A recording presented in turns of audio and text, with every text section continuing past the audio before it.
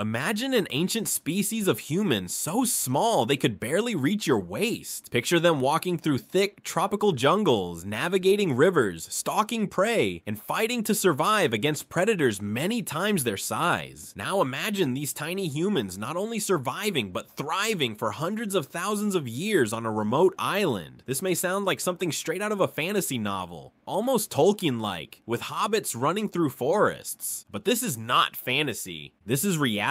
Meet Homo floresiensis, the prehistoric human species nicknamed the Hobbit. And no, not because they loved second breakfast, but because of their remarkably small size and almost mythical story. The world first learned about them in 2003, when archaeologists excavating Liang Bua cave on Flores Island, Indonesia, uncovered the bones of a previously unknown species of human. The discovery stunned the scientific community and forced us to completely rethink our understanding of human evolution. The first skeleton, known as LB1, told us nearly everything we needed to know about just how unusual these humans were. LB1 was a female who stood only about 1.06 meters tall, just over 3 feet, and weighed around 25 kilograms or about 55 pounds. This was not a child. This was a fully grown adult. Her skull was especially shocking. It was grapefruit-sized, with a brain volume of only about 420 cubic centimeters. For comparison, modern humans average 1,350 cubic centimeters, while chimpanzees average about 400 cubic centimeters. At first glance, it looked like she had more in common with chimps than us. This led to one of the first great debates. Was LB1 simply a diseased or malformed modern human? Some experts proposed she suffered from microcephaly, a disorder that leads to small brain size. Others suggested Laron syndrome or cretinism caused by iodine deficiency. But as more remains were unearthed, including additional skulls, jaws, teeth, and limb bones, the truth became clear. This was not a sick human. This was a completely new species. The evidence showed unique skeletal features. Their wrists look more like those of ancient apes or early human ancestors than modern Homo sapiens. Their feet were unusually long, earning them the nickname hobbits. They had broad hips, sloping foreheads, and forward-shifted shoulders. Their jawbones and teeth showed they were fully adult, not miniature children. But the most surprising part wasn't their appearance. It was what they managed to accomplish despite their tiny brains. Flores Island was no gentle paradise. It was more like a prehistoric gauntlet of survival. Imagine living alongside Komodo dragons, the world's largest lizards, capable of ambushing and killing humans. Imagine avoiding giant storks nearly 6 feet tall, giant monitor lizards, and even crocodiles. The island was also home to giant rats, some larger than modern cats, and dwarf elephants known as stegodons. These elephants, though small compared to mainland species, were still massive compared to the little hobbits. Yet, astonishingly, evidence shows Homo floresiensis hunted stegodons, likely using stone tools to wound or kill them and fire to cook their meat. Their diet probably also included fruits, tubers, and yes, those giant rats. How could a species with such a tiny brain manage this level of survival, hunting, and tool making? The answer lies in brain efficiency. While their brains were small, studies of their endocasts, internal skull impressions that show brain structure, revealed a complex organization. The frontal and temporal lobes, areas associated with higher thinking and planning, were surprisingly advanced. In other words, intelligence isn't strictly about size, it's about wiring. Just like a modern smartphone can outperform a massive 1980s computer, Homo floresiensis had brains that were compact but capable. Now comes the evolutionary mystery. How did they get so small? The phenomenon responsible for their small size is known as island dwarfism. When large species are isolated on islands with restricted food supplies and limited ecological niches, natural selection often favors smaller individuals because they can survive with fewer resources. Over thousands of generations, this pressure leads to a gradual reduction in body size. The same process occurred in the elephants that once roamed Flores, which eventually evolved into the miniature stegodons. In all likelihood, the ancestors of Homo floresiensis were subjected to the same evolutionary pressures, shrinking in stature as they adapted to their island environment. The issue of their ancestry remains one of the most debated questions in paleoanthropology. A dominant theory argues that they descended from Homo erectus, a widely dispersed human ancestor that spread through Asia nearly 2 million years ago. Homo erectus individuals were taller, heavier, and possessed much larger brains. When some of these populations became trapped on Flores, the process of island dwarfism gradually gradually reshaped their bodies and their way of life. An alternative but equally intriguing theory proposes that Homo floresiensis may not have come from Homo erectus at all, but from much earlier human ancestors such as Homo habilis or even Australopithecines. These earlier hominins were considered more primitive and, until the discovery on Flores, were thought to have never left Africa. If the Flores hominins were indeed descended from such ancient lineages, it would overturn long-standing models of human migration and demonstrate that very early humans were capable of dispersals far beyond what had previously been believed. Another crucial piece of the mystery is how these small humans reached Flores in the first place. The island has always been separated from surrounding land by deep ocean channels, even during the lowest sea levels of the ice ages. No natural land bridge ever connected Flores to mainland Asia. This means the ancestors of Homo floresiensis must have found a way to cross open stretches of sea. Whether they constructed primitive rafts, clung to natural debris carried by storms, or used some other form of simple watercraft, the implication is extraordinary. These hominins represent some of the earliest humans to engage in seafaring activities. Such behavior demonstrates not only survival skills, but also an adventurous and exploratory capacity that was previously thought to belong only to much later humans.